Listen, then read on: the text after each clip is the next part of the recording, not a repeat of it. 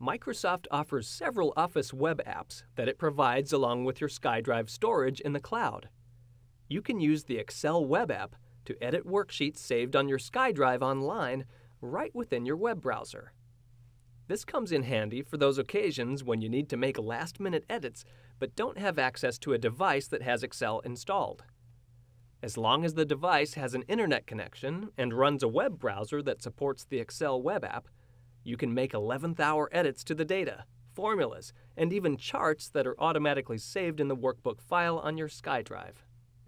To edit a workbook, launch the web browser on your device that supports the Excel web app, and then go to www.live.com and log in to your Windows Live account.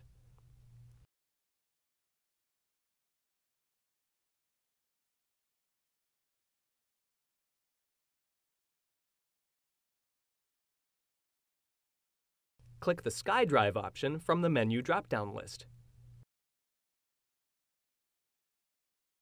Click the link to the folder containing the workbook you want to edit to open it on your SkyDrive web page.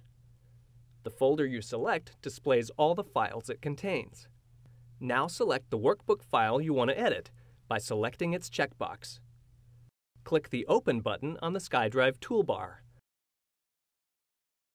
or simply click the workbook's file name in the middle of the page. Now you can make any changes. When you're finished, click the web browser's Close button to save. If you want to save a copy under a new file name in the same folder on the SkyDrive, choose File, Save As,